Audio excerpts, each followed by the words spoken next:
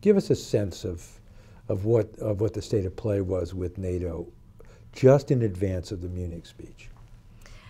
Well, I want to roll back, if I may, a little bit earlier. One little known bit of history is that in the early Yeltsin years, 1993, 1994, Strobe Talbot and I think Bill Clinton actually had a conversation with Yeltsin in the context of our walking up to the first enlargements of NATO, the first post-Cold War enlargements of NATO, about Russia's future with NATO and about whether Yeltsin could ever see a future for Russia where it would change enough and NATO would change enough that Russia could be a NATO member. And Yeltsin was actually, in 1993 and 1994, a little bit interested in that. So, you know, we were thinking initially, strategically, that NATO could become this broad pan-European security organization in the context of a Russia that was really getting democratic, that was really willing to live within the Helsinki rules and values. But then by 1995, I don't know whether it was internal pressure or whether Yeltsin just began to get more traditional in his views. He, at one point, said, "Russia's too big for NATO. We would swamp you," you know. And then by the time you get Putin in the picture in 1998, there's this perception that any enlargement can only be seen in zero-sum terms. And I think Putin comes into office with that he never gets over that Soviet view of NATO, that it was founded to oppose us, there's no way we could be friendly with it, etc. And remember that we had 2 rounds of trying to create a relationship between NATO and Russia.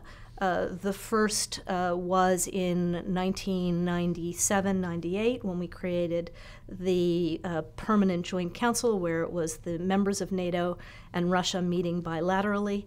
That didn't really work, and the Russians claimed that, you know, they weren't treated like a member of NATO. They were treated like the opposition bilateral force on the other side of the table. So then when Bush 43 comes into office, we try to reconfigure it, and this was in the context of trying to reset the relationship then.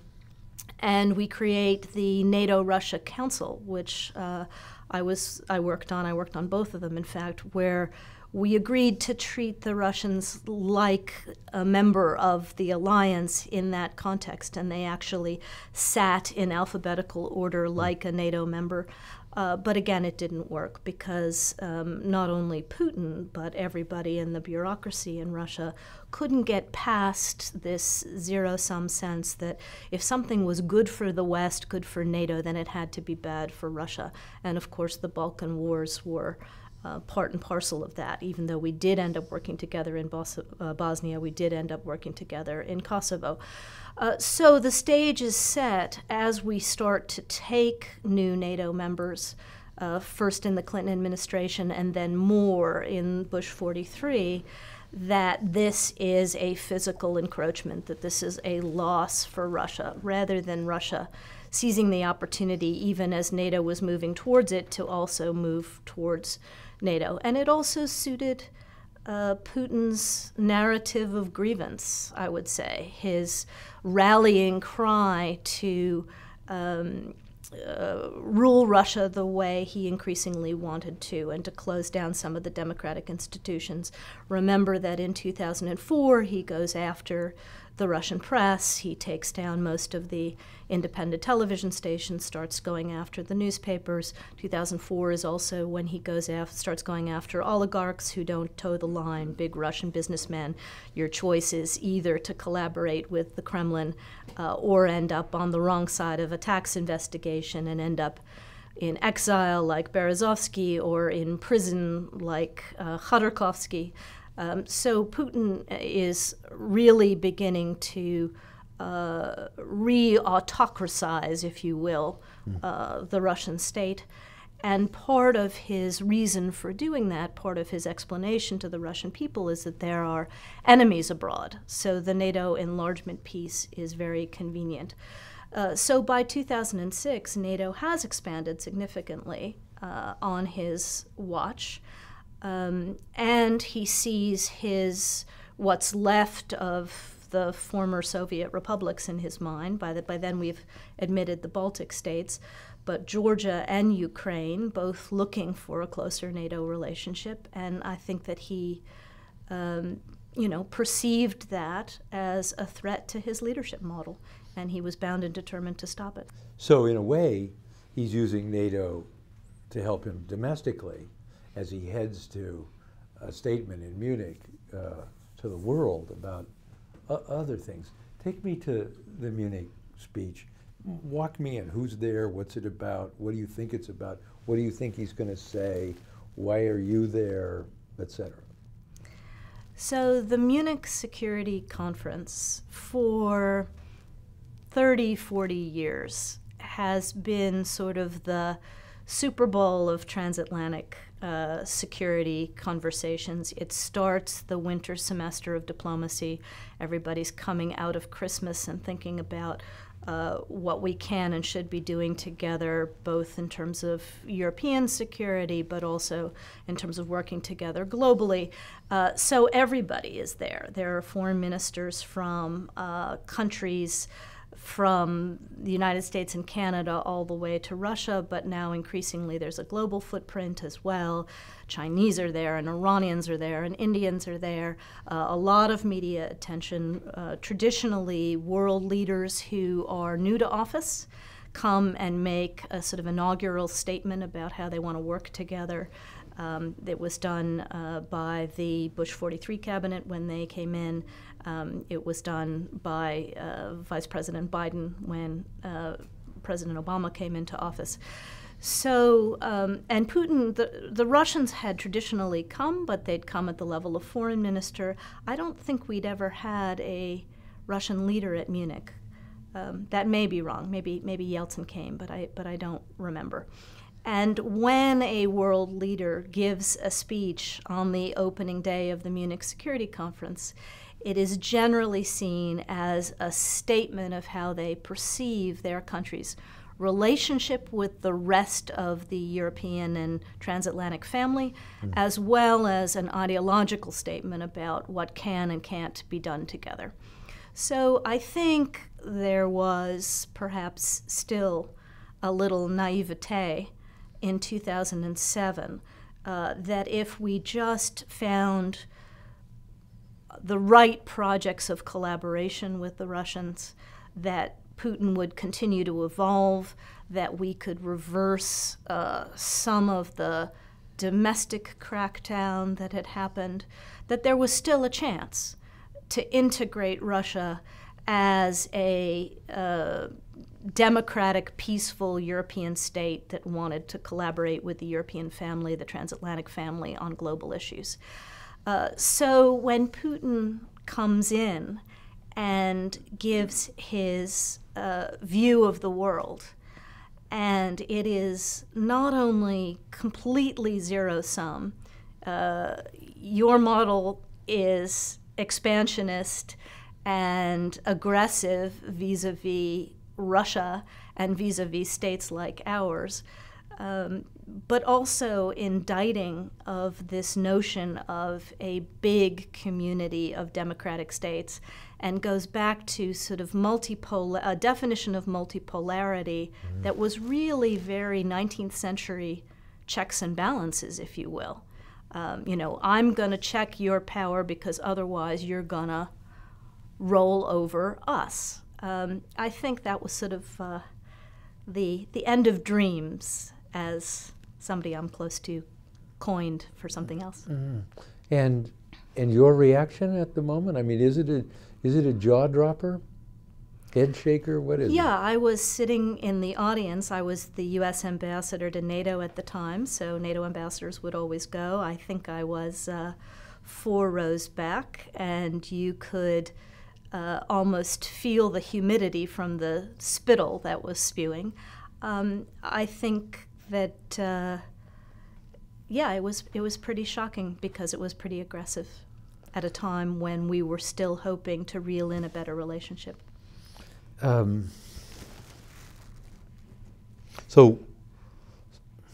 I don't know how to ask this, but so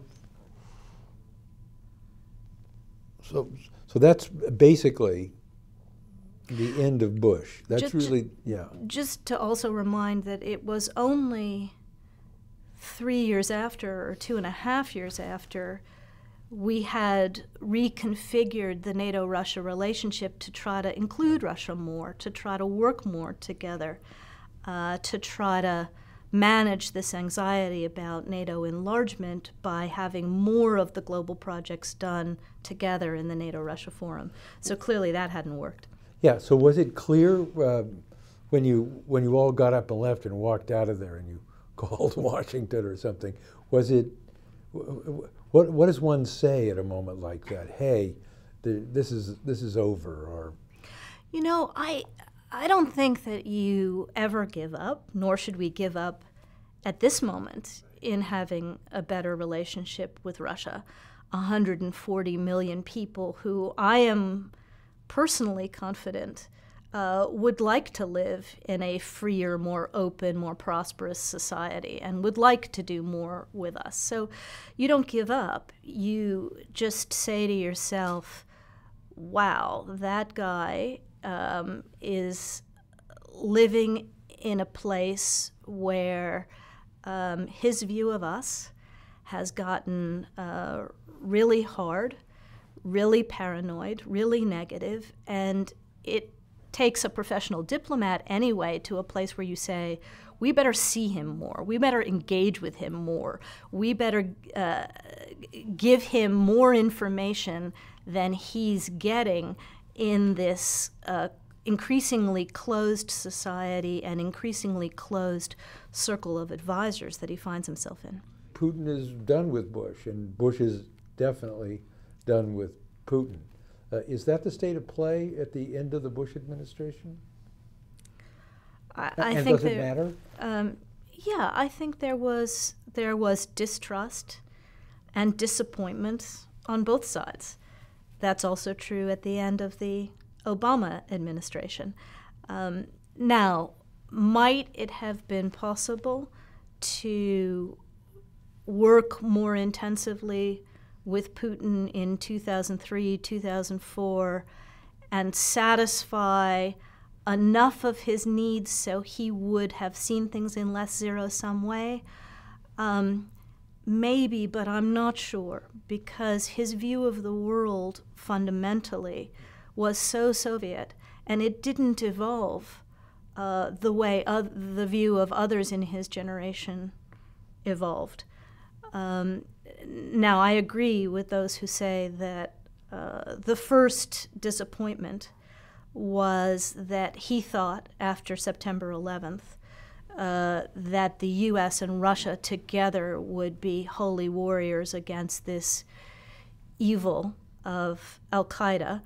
But we were also disappointed because we didn't feel that the Russian intelligence services, after we were quite forthcoming about what we were seeing, shared much. That we were always in relationship deficit. We were trying to give them more to elicit more, and they were very cagey. Now, whether that was masking the fact that they actually didn't know very much, perhaps Putin thought that they knew more, or whether that fundamental distrust was never going to be overcome. But that was part of the problem, and it went both ways. So let's go to 2000, zoom ahead in the fast forward machine to 2011. He's running again, if running is what he does. Yeah. There are protests in the streets. So describe the nature of the protests. Describe what you think, what you saw as the impetus behind the anger and the unrest in Russia at the time. So one thing to remember about this period was that partly as a result of high oil prices, largely as a result of high energy prices, but also as a result of some normalizing of the economy, some early better management of the economy after the wild, wild west days of the early post-Soviet period. Most Russians are getting richer during the aught years, and life is better, and middle-class Russians are beginning to be able to travel. People are starting small businesses. There are imported goods and imported films and all of this. And, you know, traditionally, when you have a more open and democratic society, when you have more prosperity, populations begin to want more of a say in how they're governed as well. They want more choice. They want local candidates who they know. They don't want to be told, you know, this is a selection, not an election. Mm-hmm. And so I think that there was pent-up demand for more political choice. So you see people on the street asking for better candidates, taking issue with the fact that Putin had by then perfected this strategy of neutralizing anybody who might be a significant political opponent. I mean, the reason that he goes after Khodorkovsky in 2004 is not because Khodorkovsky was so rich or had so much ability to be prosperous and to employ people. It was because that wealth was beginning to buy him influence in the Russian Duma in a way that Putin couldn't control. So Putin wanted to control politics, and people increasingly wanted more choice. And so they went out in support of candidates who were alternatives. And the way the story gets told now, he gets angry about Secretary Clinton's statements, all the way to some people saying it's a motivation for the attack on America in 2016. Tell me about that. Did you draft that statement? Did I read that right? So he's angry well before that. He's angry throughout the campaign. Because we are doing what we do in 100 developing countries around the world, and what we had been doing in Russia since 1993, which was through the International Republican Institute and the National Endowment for Democracy. We had been, and NDI, the National Democratic Institute, we had been offering political training to every political party in Russia, to Putin's own party, to the communists, but also to Putin's opponents. So our embassy was offering things like, how do you use political polling, how do you campaign better, how do you tap into the population. And that, again, was in the interest, in our view, of helping create a diverse democratic opportunity for anybody who wanted to run. But for Putin, it was seen as a challenge. Now, I think that at the time, he was less worried about that than he was in remembering it later, you know, when he talked about it later. I remember being in a meeting between him and Secretary Kerry in which he talked about that period as the U.S. Embassy running oppositional candidates out of the embassy, which was, of course, ludicrous. We wouldn't do that. We can't do that. But that was his later perception of what was going on. So from in his narrative of grievance, we had put our thumb on the scale in favor of his opponents, that we had sided with the Bolotnaya protesters. We, of course, never choose candidates in any country. But what we do in countries that proclaim to be democracies is we offer the opportunity for candidates of all kinds to learn how to put themselves forward to best effect. And we always support the right of peaceful political protest in any country as long as it doesn't become violent. So to him, this was all a challenge to his autocratic desire to control the situation. Now, as you know, we're members of the Organization of Security and Cooperation in Europe, which is the successor organization to the Helsinki conference that was founded in 1975 and that Russia is also a member of, which has a number of basic democratic tenets as its covenant, if you will, that elections should be free, that press should be free, that individual human rights should be respected, that courts should be impartial, all of those kinds of things. The OSCE offers a service in all of its 57 member countries, including Russia and including the United States, which is that it audits the freeness and fairness of elections. And it brings monitors and it gives a report at the end. In fact, they monitored the U.S. 2012 elections and the U.S. 2016 elections. So what happened in 2011 was that the OSCE gave the election a very bad report card. They said that the conditions for the balloting were not free and fair, that the conditions for the pre-electoral campaign were not free and fair, that access to media was not free and fair. Now, traditionally, every Secretary of State and every president, in making a statement after an election anywhere in the OSCE area, leans heavily on that statement. So when Secretary Clinton made her statement after the election, we, as we always do, congratulate the Russian people on coming out, but we directly quoted the OSCE's report card that the election was flawed.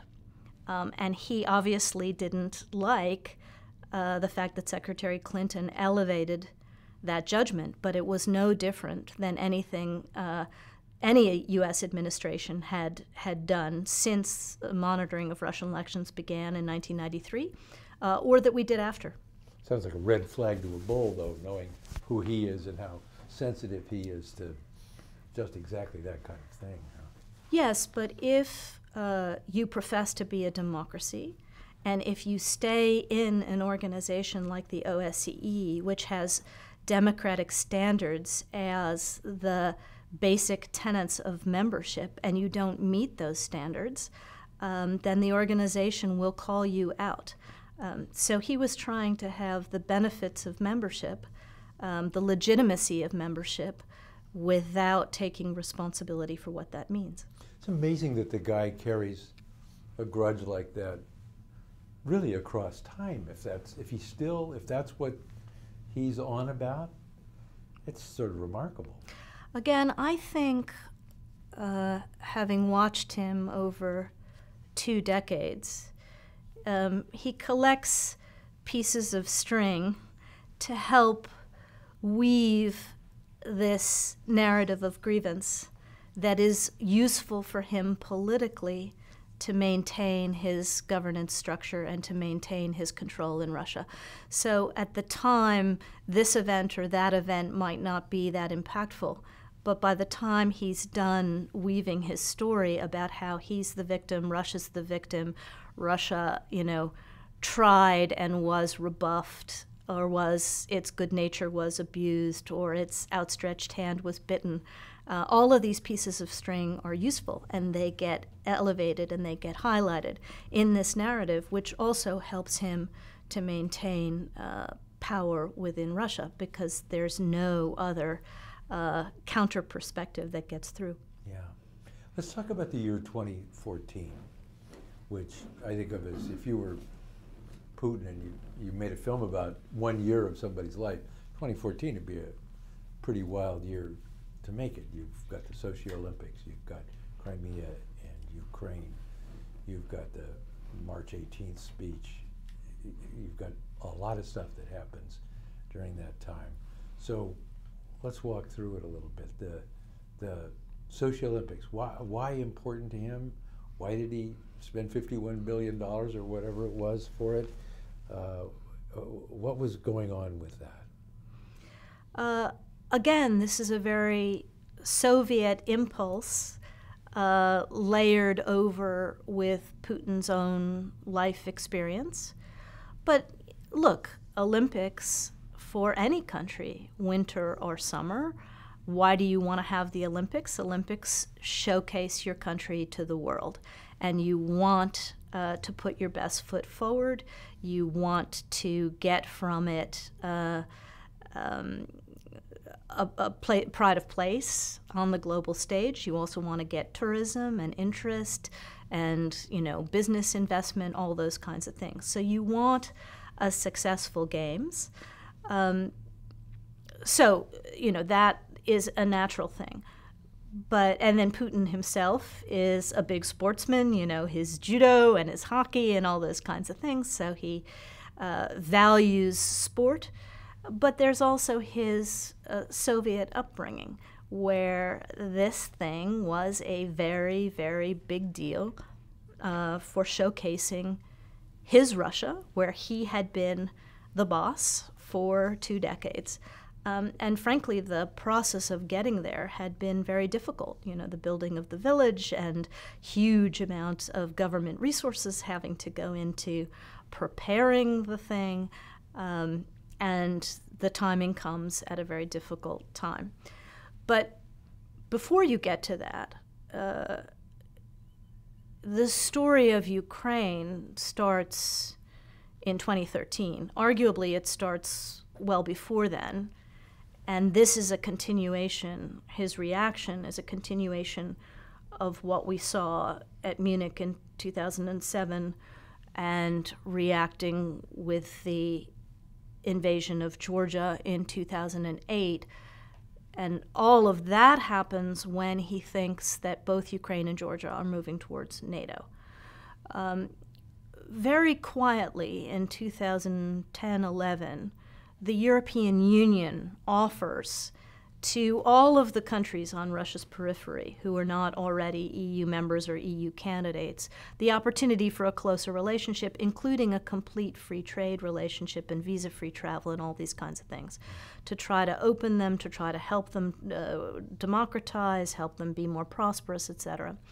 And nobody pays much attention. We don't pay much attention, and frankly, Putin doesn't pay much attention until 2013, when you're actually in the end game of Ukraine, Georgia, and Moldova signing association agreements with the European Union. And I think Putin wakes up around the same time we wake up, which is in the fall of 2013. We realize what a great opportunity this is going to be in terms of the need for countries like Moldova, Georgia, Ukraine to have more markets that they were going to get in Europe, for their people to become more comfortable with democratic processes and with the West through more travel, that sort of knitting together that this EU association offers. And for Putin, it's a direct challenge by then to his leadership model, because these countries were looking for increasingly competitive relationships. They were looking for competitive elections. They were looking for markets other than Russia, both energy markets, but also markets for their finished products and produce, etc. So, and if the result that the EU desired, namely that these countries began to look more like Germany, came to be, then countries like Ukraine and Georgia would be a direct rebuke to the fact that Russia actually wasn't getting richer. People weren't able to travel. They weren't having multiple candidate elections. And so he gets worried. He gets worried, and he starts putting serious pressure on Yanukovych, who is then the president of Ukraine and a guy he had created, not to make that choice. And that's what leads to Maidan, and later what leads to Crimea. And so that as the world is watching slalom skiing and ski jumping and ice skating, the president of Ukraine is fleeing, and what is Putin doing? So again, just to roll it back a little bit, Yanukovych wanted to associate with the European Union, and he wanted to have that free trade and visa-free, but he also wanted to maintain a strong relationship with Russia, and he said that. And we said that we thought both ought to be possible, and the European Union said they thought both ought to be possible. But here again, Putin's zero-sum mindset, which always causes him to take the position that you're either on my team or the other team. You can't be on both teams. We can't be on the same team. And so as we got close to that actual signature date, for the EU association with Ukraine, the Ukrainian economy was in serious trouble. So while the EU was working on association, we were working on trying to help Ukraine get into an IMF program, International Monetary Fund program, so that they would have more economic stability as they made this transition, and so that they could navigate a good but changed relationship with Russia and a good relationship with the EU. But it was going to require Yanukovych doing business differently. And not stealing so much, opening his books, etc.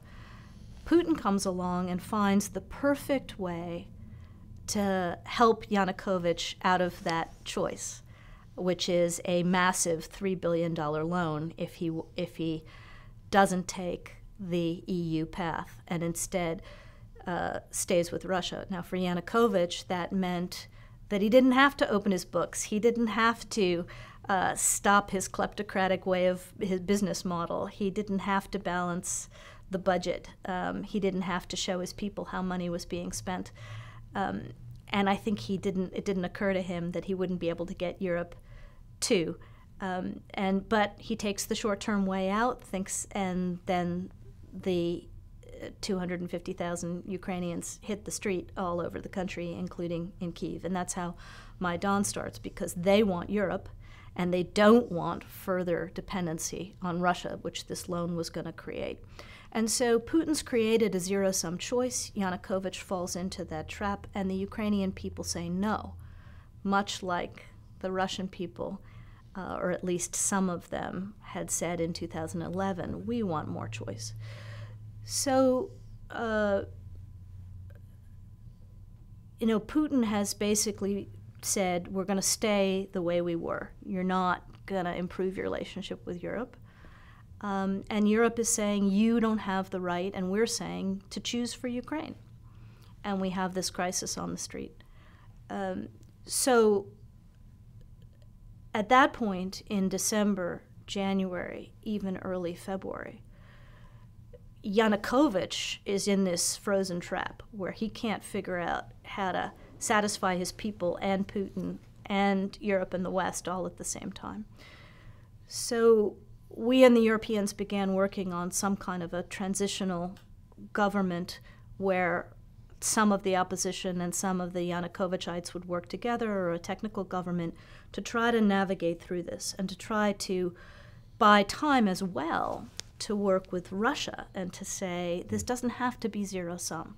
Maybe we can improve relations both ways. Maybe Ukraine can be a bridge between Europe and Russia. Maybe Russia can get some benefits out of this in terms of its trade with us, its trade with Europe. But Putin wasn't having any of it, and he exploited the situation to jump into Crimea, even though Secretary Kerry did 4 rounds of intensive diplomacy with Foreign Minister Lavrov to at least try to buy time and say, don't make that choice, let us try to work through this. But he chose not to do that. And he did all of it in the context of the Olympics. And so he was sort of challenging the world to legitimize his regime and his choices, which included denying the choices of his neighbors through the Olympics, and we just couldn't do that. Tell me about your phone call and the famous barnyard epithet. Yeah. Right. So, as I said, you had upwards of 200,000 Ukrainians on the street in the center of Kyiv during this Maidan crisis, week on week, from the end of November well into January, throughout the Christmas period. Yanukovych was being pressured by Moscow to crack down violently and dispel the protesters. We, meanwhile, were trying to keep the protesters in a nonviolent mode and to create some kind of a negotiation between Yanukovych and the Maidan opposition. One of the things that we had been pushing on Yanukovych was either to create a technical government that could try to navigate through this and answer the grievances of the street, get him back on track with Europe, get him out of the trap that Putin had put him in, make it less zero-sum, or a sharing of power between the Yanukovych team and the opposition. So there was a very bad, violent set of incidents early in January where Yanukovych tried to institute changes to the constitution that would have made it very Putin-esque. There was a violent reaction on the street. There was bloodshed. I think he got scared, and he finally started to listen on this idea of sharing power with the opposition, at least to get through this period to new elections. And he, on the day of the famous phone call, which was January 27th, he had just proposed to the opposition that they take the prime ministership and one other ministry in the government. And so the opposition had come to our ambassador in Kyiv to say, we're interested in this idea, we want to have negotiations about it, but we have conditions in terms of balanced budget and a democratic process, and that we won't be used as pawns. So we need somebody in the international community to be the observer and help midwife these negotiations. We had been trying to get the EU to be the midwife of the negotiations for weeks and weeks, and they were cautious about it. So we had been planning another alternative, which was the UN. So the phone call is about the ambassador saying to me, okay, we finally have a break. Yanukovych has made this offer of a couple of jobs to the opposition, but we need a moderator, a moderating force for these negotiations. Do you think the EU will play? And I say, okay, F the EU, we need to move on to the UN because we don't have any time, and the EU had had 3 weeks to make this decision. So that's what that was about. It was not about a cosmic judgment about the EU. It was a tactical, urgent decision to try to get people off the street, get a peaceful government solution. Ultimately, a lot of the things that we were trying to negotiate at the end of January were in the European agreement that Yanukovych signed 3 weeks later. But then, when it actually came time to make the democratic changes that he had agreed to and take that into the parliament, rather than do that, he chose to flee. And the Russians were extremely angry and played it as if neither we nor the opposition had ever intended to live up to that agreement, which simply wasn't true. How did they play and what are the implications of them releasing the phone call, the wiretap? Well, it was interesting. And how did you hear about it, and what happened as a result of it? Because it feels to me like maybe it's the first public example of dirty tricks in a new dimension or something. It was amazing in a certain sense. At that point, I had been working with Russians on Russia for 30 years. I knew when we were having the phone call on an open line that Russian intelligence was likely listening. I actually considered that a good thing because it created a certain amount of transparency in terms of what we were trying to do. We were trying to help Yanukovych out of his corner. We were trying to create a win-win. We were trying to create a government that could maybe resolve this thing in everybody's interest. So I didn't have a problem with the fact that they were listening. I expected it.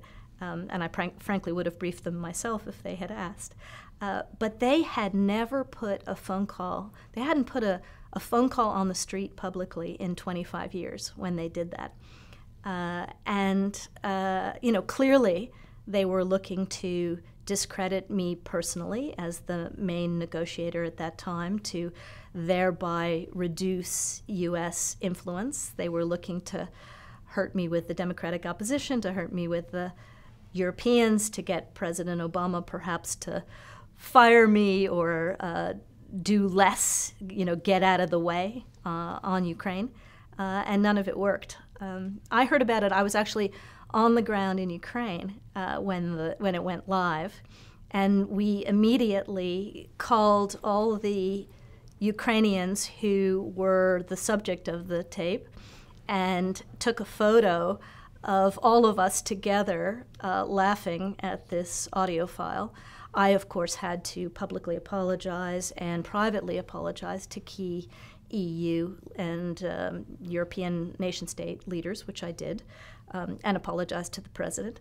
But the president, President Obama, was enormously supportive and saw it for what it was, which was an effort by Russia to push the United States out of the diplomacy business and regain pride of place in the Soviet Union. What was the impact? They release it and... I think there was a period of turbulence among us. The Europeans then instantly became more active in the diplomacy, and that was actually helpful, because then that agreement of February 21st was midwifed by the Europeans between Russia and Ukraine, something that we had wanted them to do for many weeks. So I think from that perspective, it was good. From my personal perspective, it made me a little bit infamous, which also had its advantages. Not toxic. I was lucky that the president and the secretary that I served saw it for what it was and supported me. That didn't have to go that way. And it didn't feel like here's the U.S. proposing candidates in the middle of all of this, fooling around with and in a funny way feeding the Putin narrative about. Well, again, Putin is very, very good at picking up on little incidents like this and weaving a narrative that suits his larger political purpose. So in this case, our ambassador in Ukraine was calling me because the opposition was asking us who should serve in these posts. So we were not injecting ourselves. We were not, in fact, imposing any decision. He and I were brainstorming the various qualities, who could best survive this very difficult situation of serving in the Yanukovych government. But of course, Putin can see that and say, I hear it, there it is. Putin knew exactly what we were doing because he had watched this whole thing and he had heard the whole phone call. But it was later very useful for him to make me and us the poster child for interference in another country's affairs when in fact we'd been invited. Thank you. It happens. Crimea, southeastern and eastern Ukraine. There's a struggle in Washington about lethal means, about arming the Ukrainians against Russian soldiers, the Russian military. Take me to that argument. Where are you on the scale of should we, shouldn't we, and how intense was it all? First of all, I would say that Putin played a weak hand enormously skillfully, in the sense that he didn't march into Ukraine after Crimea. I mean, Crimea he just took, but the whole sort of stealth and deniable strategy of the little green men, which we hadn't really seen before and we weren't prepared for, at the same time that he's denying any activity at all. So we had a massive information gap. We didn't have the kind of intelligence assets where we could prove that he was lying about Russian involvement.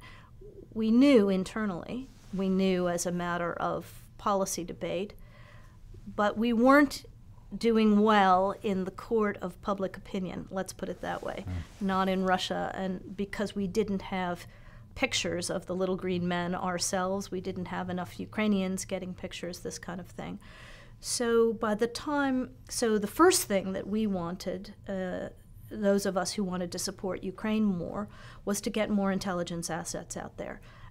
Maybe use U.S. drones, maybe use NATO AWACS, which fly very high. But there was a very strong and successful strain in the interagency debate at that point, that even if we just did that without getting into the arming piece, that would make us co-combatants on the Ukrainian side, and it would just draw more from Putin. There was also an argument that Ukraine meant more to Putin than it did to us, and that he would therefore have escalation dominance, and if we ended up, that we weren't prepared for a U.S.-Russia land war over Ukraine. That's a different matter than later when it was obvious that the Russians were rolling troops and tanks and equipment of their own and trainers into Ukraine. We could have given more defensive weapons to raise the cost for them. So I advocated internally things like Javelin anti-tank systems, those kinds of things that you can't use to advance militarily, but you can use to stop the other guy's roll across your territory. And the concern was that that we should use non-military means to put pressure on Putin to stop, because he would be able to successfully argue that any weapons provision, defensive or non-defensive, again, made us co-combatants, and that it would become a proxy war with us and or give Putin an excuse to go further.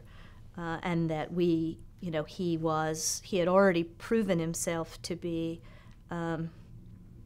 relatively reckless, and that he might be extremely reckless in that situation.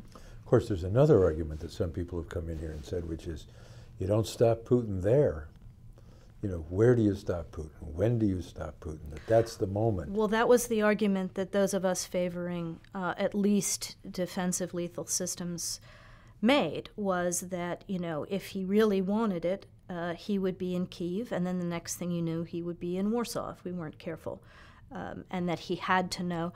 So that takes you to the sanctions policy, because at the time, remember, we didn't have a lot of confidence whether sanctions would have an impact and how quickly they would have an impact. So simultaneously to making the argument for defensive lethal or for better intelligence assets or both, and training for the Ukrainians, which we ultimately did, but it was very late in the game. We don't begin training the Ukrainians till late in 15 to be better. We began working on the sanctions packages and with an escalatory effect.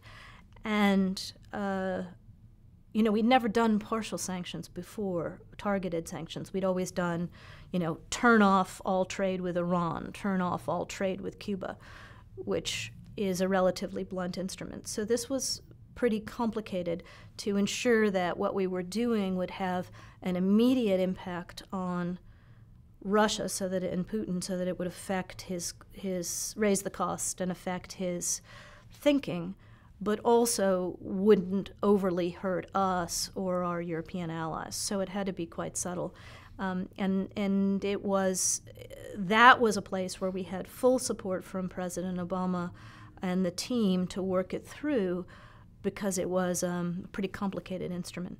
Hard for you to lose that argument? Very personally? Hard. Very hard. Because people were dying.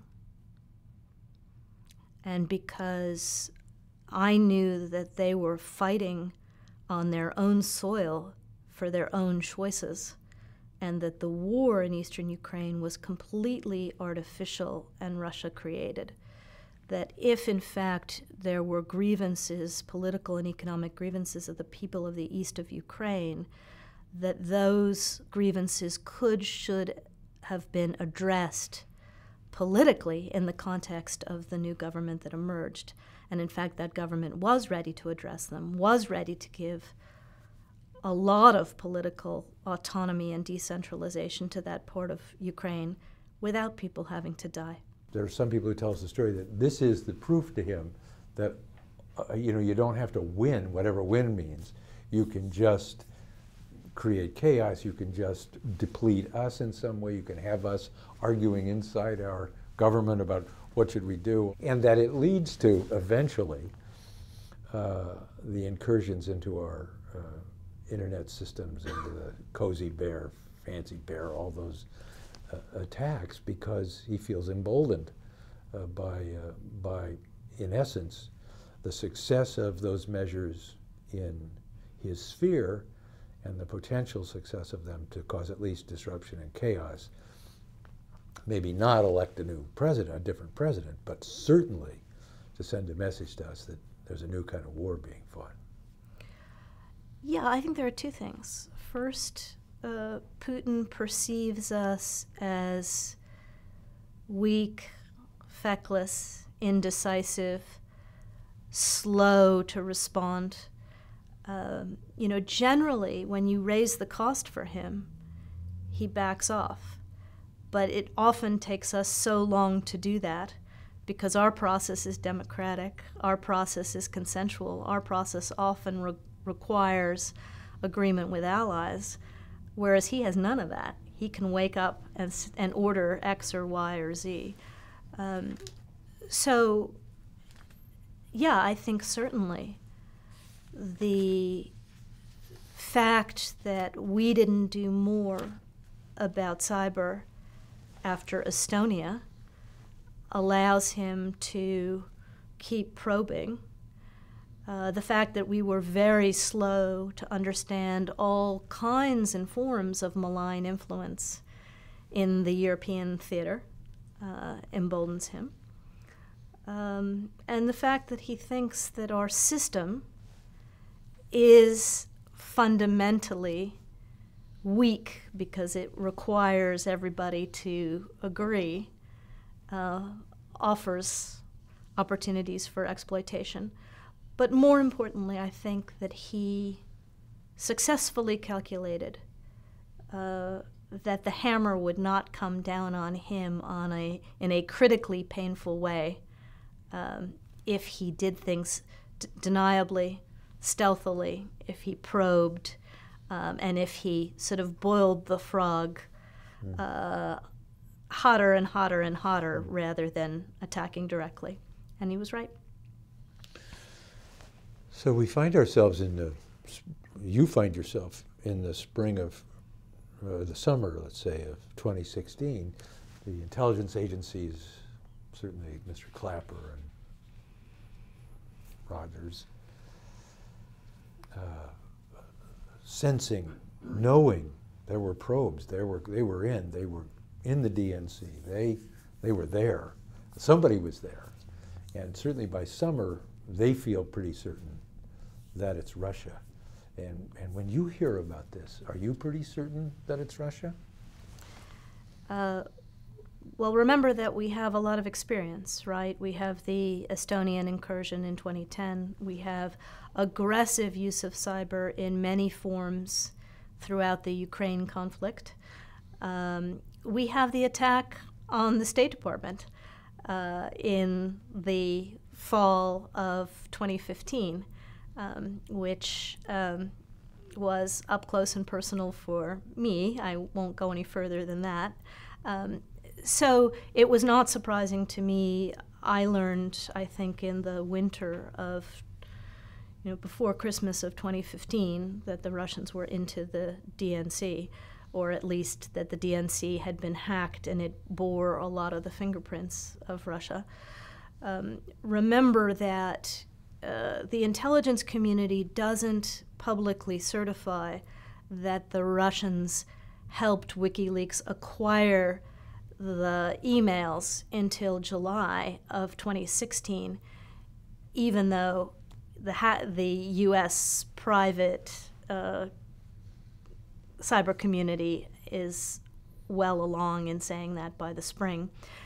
And more importantly, for the way we responded, the U.S. intelligence community does not publicly certify that Russian intelligence was part and facilitated the leaking of the stuff back into the U.S., that they were behind Guccifer 2.0 and DC leaks until October.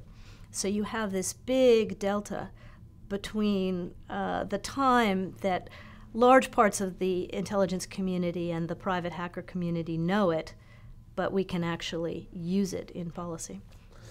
What did you think was happening?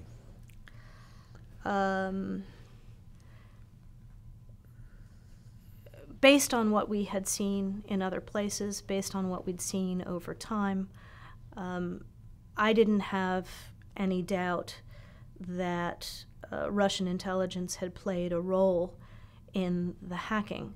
I think the question that all of us had throughout the spring and into the summer was, what were they going to use it for? Were they just trying to gain compromising information so that later, after the elections, they would have a way to pressure the incumbent? We also weren't sure whether it was just one team or whether, in fact, they also had the other team so that they were hedging their bets, or whether they would do what they ultimately did and what we had seen in other places, which was to participate in pushing the information back in and as a way of influencing. And if they did do that, was their intention just to discredit the system, make democratic elections look bad and messed up and dirty as a way of speaking to their own and saying, they hold themselves up as this beacon of democracy, but look, it's just as dirty and slimy as anything else, so they shouldn't be lecturing to us, and you shouldn't think that you have it worse than them or that democracy would be so great? Or were they actually going to have the temerity to try to put their thumb on the scale of a U.S. election? What constrained the President of the United States from being more aggressive in terms of telling the American people, in terms of going to Putin and doing more than saying, knock it off, whatever he did face to face? Were there constraints that you knew about or that you could perceive that he must have been operating under that kept him from being more forceful at a time when some people say he should have been? I want to be careful here not to speak for the president, but my perception was that there were three major reasons why more of this didn't come to light in July and August than later came to light when the intelligence community put out its report. First of all, as I said, in July, the intelligence community was ready to certify that the Russians had facilitated the leaking, the pulling of the information out of the U.S., but they were not ready to certify that Russia was behind the reinsertion of the information back into the U.S. body politic behind Guccifer 2.0 or DC leaks. They didn't do that until October.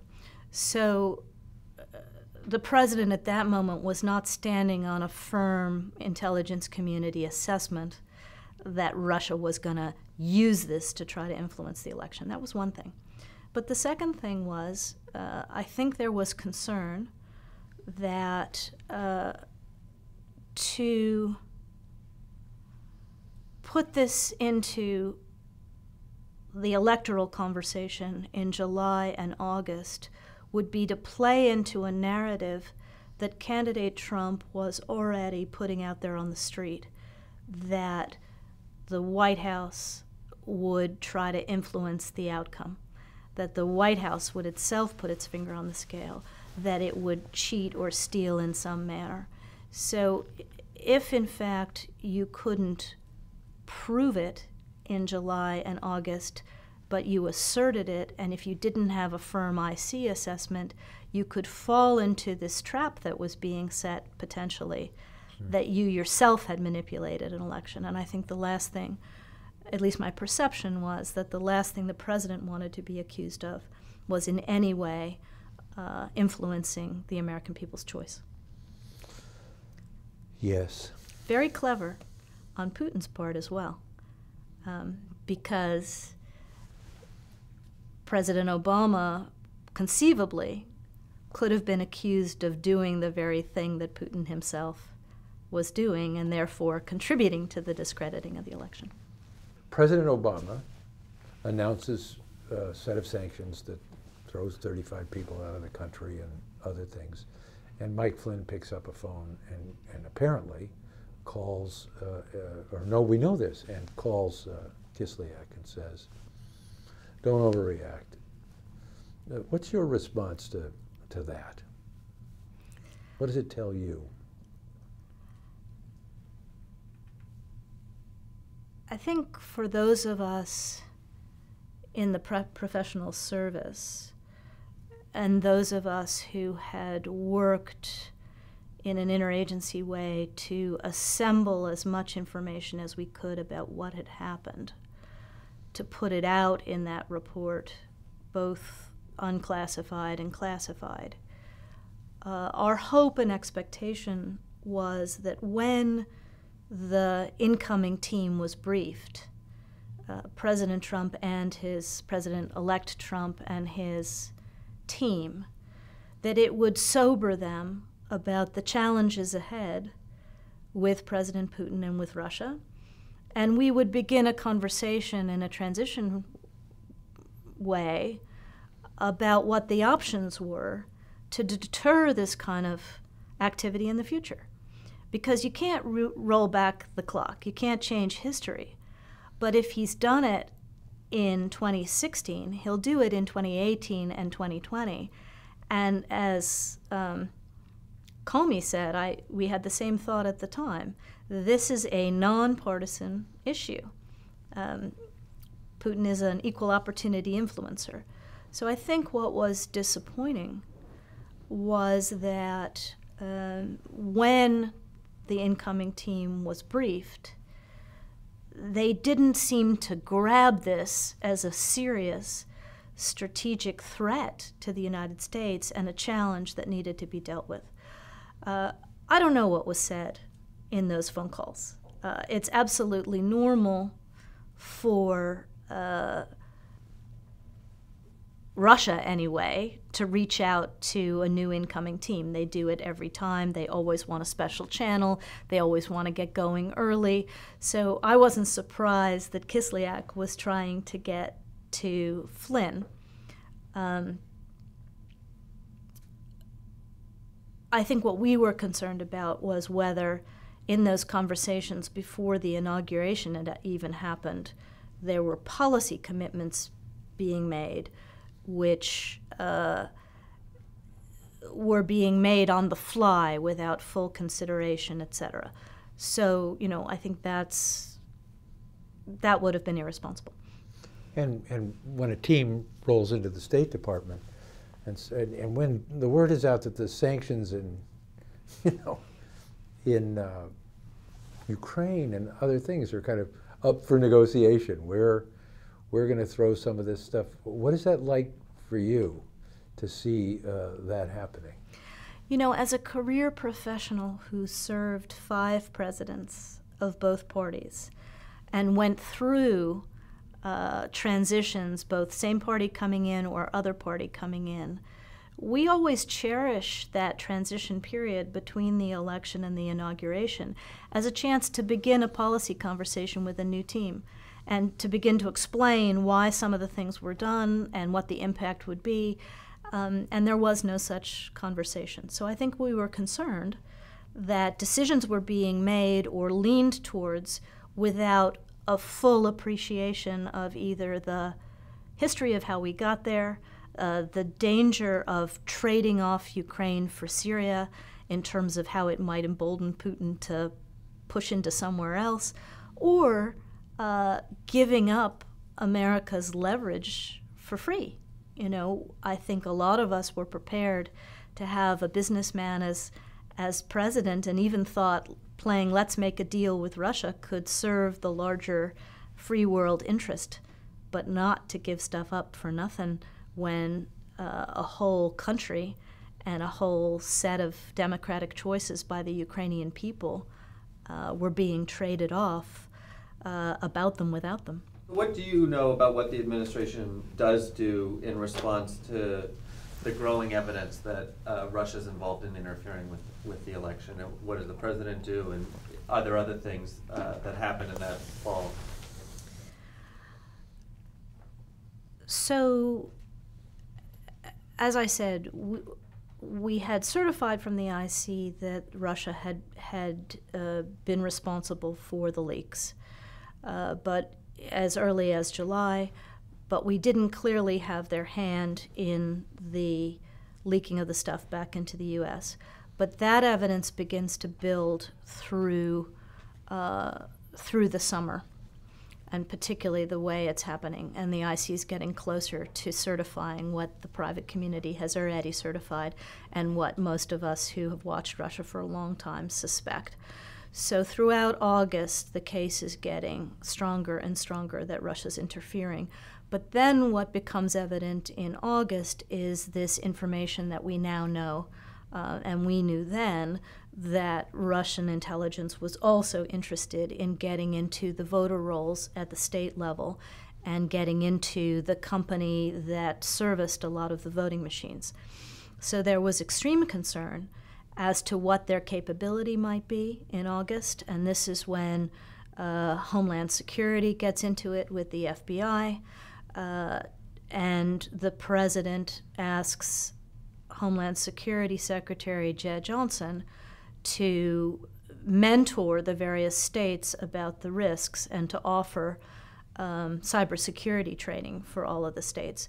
So by August, when John Brennan goes public that this is serious, we already know not only that they've stolen emails, but that they are using those emails to influence or disrupt the conversation, and that they are trying to get into voting machines, but we don't know at that point how capable they will be in that regard.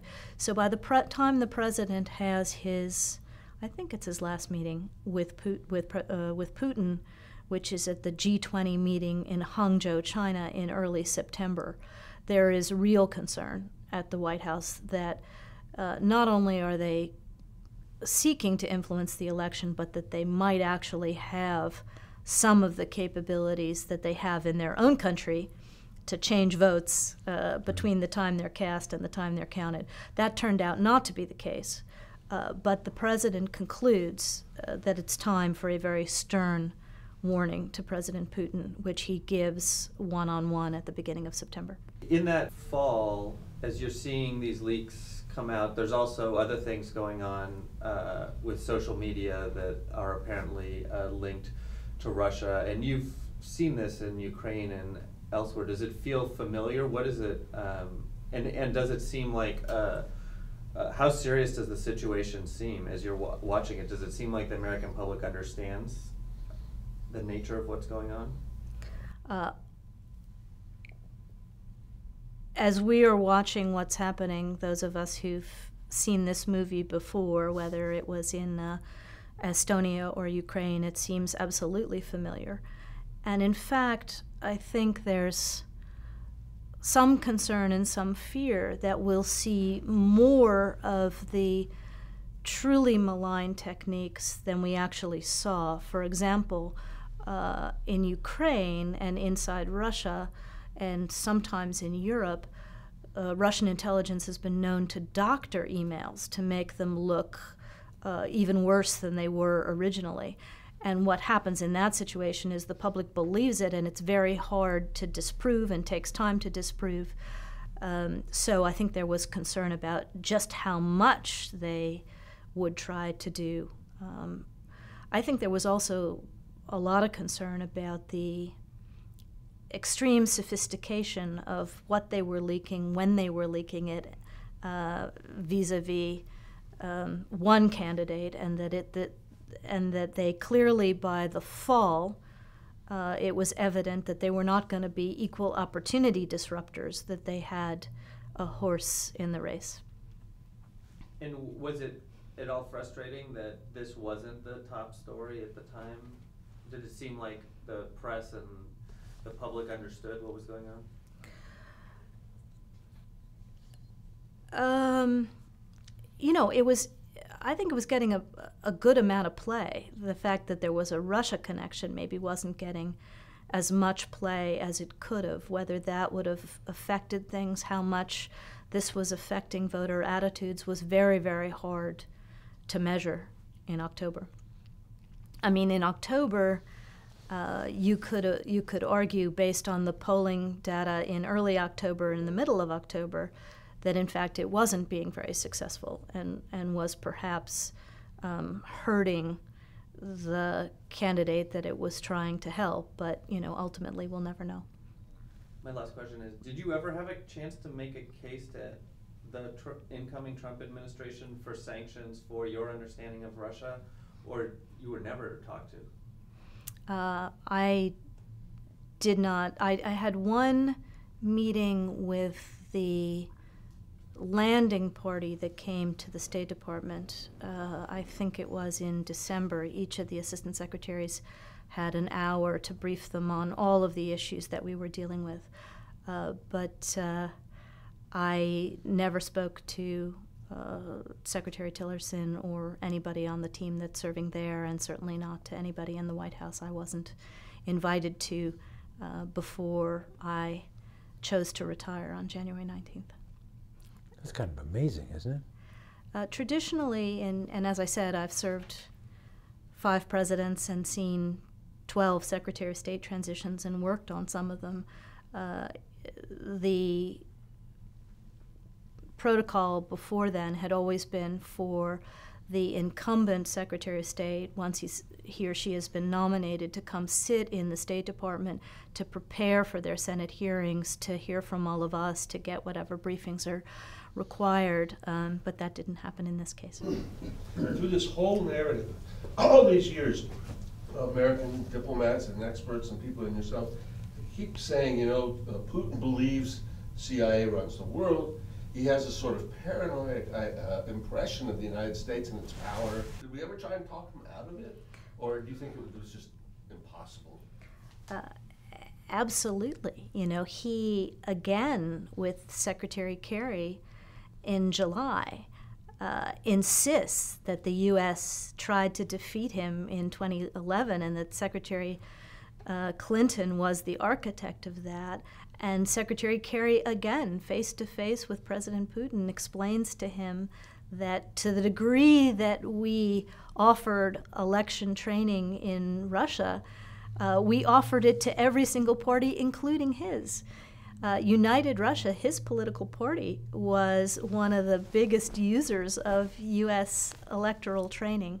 But it doesn't suit his view of the world. It doesn't fit into his narrative. And I do think that he mirror images. He relies heavily on his own intelligence services as a tool of policy, and he insists that we must obviously do the same thing. My last question, what do you think Putin wants? Why the hacking? Why the intrusion into our democratic process?